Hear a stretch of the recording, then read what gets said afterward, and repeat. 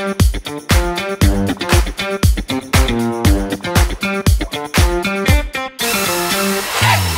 you briefly introduce yourself? I'm Gurnev Singh.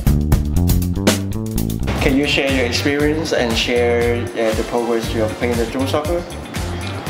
Actually, I've gone a lot of ways since I started playing this.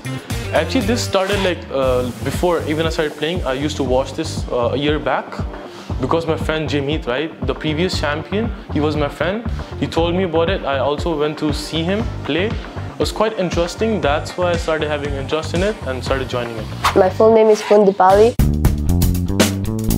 So normally, how long did you get used to fly the drone soccer? I think like 3 weeks. 3 weeks? Yeah. I think I'm a fast learner in like playing or like learning new things. So yeah. What do you think is the most challenging and enjoyable part of playing the drone soccer? No, most activities, like the challenging part is always the beginning. Like every single time, it's like hard to like practice, and it's always the practice.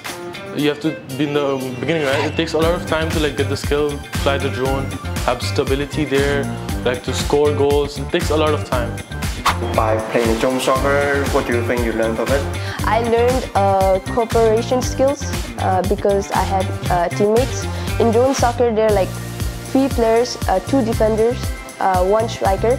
So like you have to get used to your own teammates and like playing with them.